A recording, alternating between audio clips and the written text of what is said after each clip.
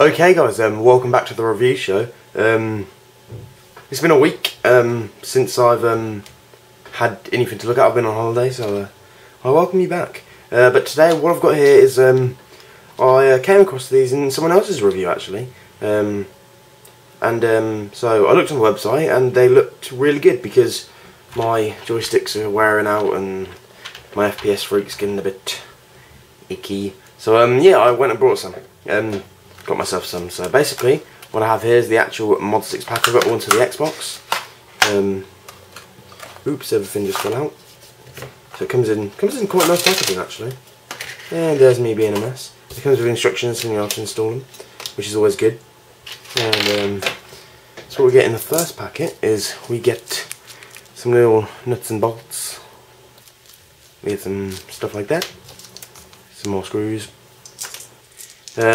That is one of the end bits for the joystick. These are the two bottom bits which replace your inner kind of joystick, the kind of ball mount thing. There's another one of them. And this is pretty cool. This is the D-pad. It's metal. And what you also get is you get this, which screws onto the D-pad. So basically, when you're playing, you can like just flick it, kinda. It'd make it a lot easier. And also we get a torque screw, the security one with a little dip in the middle for the Xbox controller, and we get a nice little Allen key. Nice. And what I also got was some of these, just some more of them. I got the dipped ones as well. So there's like a little dip in the middle, so it's like basically you get these ones, which are like the dish kind of ones, to replicate like the Xbox controller joysticks.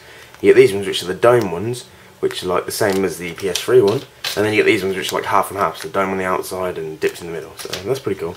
And you also get these, which are like limiters, like movement limiters, because on the Xbox controller, the actual joystick bit limits like how much you can move. So with these, let me just find an example. As you can tell, like that bit there is a lot thinner than what the actual Xbox one is. So you add these round it and it puts it back to normal. It's basically if you don't like the look of it and you don't like the feel of it. Hey guys, so welcome back to the review show. So basically I've installed both the actual like Modsticks Pro and the Modsticks grips.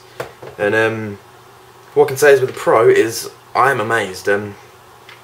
What it does is basically you have to install everything yourself. So you take it all apart, and the silver looks very flashy with my bullet buttons, so it was nice. So basically, once you've installed the joysticks, you'll realise that the joysticks are actually a lot thinner than the real ones. You can actually see under there,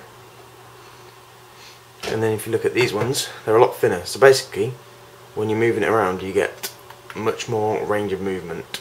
It moves a lot further. So actually, like when you're playing Call of Duty or whatever, I'm not sure if it does, but I haven't really noticed it as much. But you may actually run a little bit faster than what the controller would limit you to, I guess. And also with the D-pad is a great idea. It's got this kind of slight little extension bit which you can unscrew. You screw it back on, bloody blah. And basically it makes movement. So when your thumb's on your joystick and you just want to go and do it quicker, it's so much easier just to go like that and just knock it, instead of having to lean over and press it on either side, and you just kind of knock it in either direction. Perfect. So basically I've got the right joystick a lot higher than the left joystick because I don't really need as much accuracy for that. I've got this as high as it'll go, and it's actually a tiny weeny bit higher than the FPS Freak, only about 2mm or so, but it's it's a lot better than the FPS Freak because you don't feel any movement when you're trying to move. There's no chance of it coming off. It is full metal. It's aluminium, I believe. Which means it's very strong, keeps its kind of chromey look to it, and altogether it's a very good high quality product, and they really have improved my game. They feel a lot lighter as well. When you're on the joystick you don't feel as much resistance, I would say. Maybe not resistance, but as much, I don't really know the word, but they seem quite heavy, the normal joysticks anyway. But what we also have is we have the Modsticks grips. And basically, you can kind of pull them off and pull them on, as if I can get it off. Yep, just like that. And they are quite well fitted, so it's pretty hard to get off. And they're a nice size. They fit around your thumb nicely. They're only a little bit bigger than the usual joysticks, and you kind of just push it on. And then once it's on, it kind of stays like that. And but basically, it then gives you a little bit of added height.